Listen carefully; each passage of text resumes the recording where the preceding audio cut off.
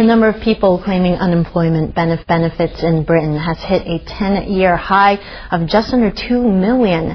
That's according to official figures posted on Wednesday. Now, Prime Minister Gordon Brown has been meeting UK business leaders to discuss how to get more people working. Bank of England's Chief Mervyn King made the blunt assessment that the United Kingdom economy is in a deep recession. The bank warns the UK economy could contract by as much as 4% over a year. That's a sharp downward revision of the bank's last forecast.